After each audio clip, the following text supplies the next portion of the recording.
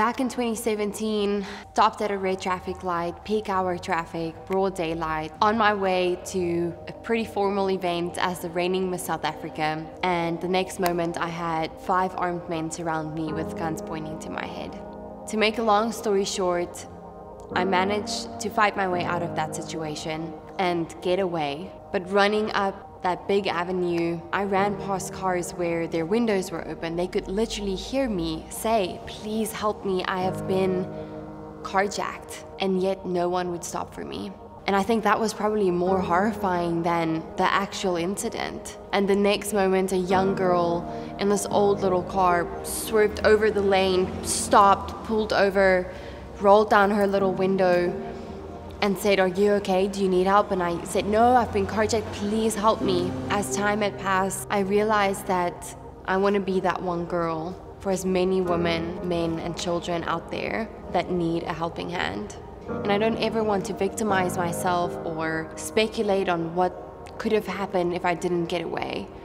But I know that there are way too many people who are trapped in the hands of their perpetrators and who need me and you to step up and speak up for them. There's an estimated 40.3 million people trapped in human trafficking right now, and they cannot afford for us to take our time to be quiet so that other people can be comfortable. They need us to act and to speak up on behalf of them right now.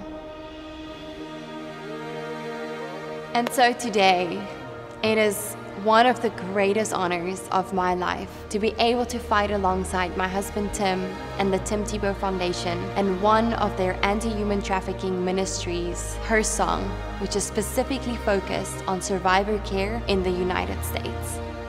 Her Song is not just a safe shelter. Her Song is not just a house. Her Song is a very intentional home that have been created with the clear purpose of loving and caring for every single woman that enters that front door. And so for my 26th birthday, what I really want is to raise $26,000 for some of the most courageous women that I have ever had the honor of meeting. And so here's a couple of ways you can do this. $26 will support one survivor with food for 1 week. $260 will support one survivor with basic necessities and counseling for 1 month. $2,600 support one trafficking survivor with holistic care, food, a safe home, counseling for a whole month.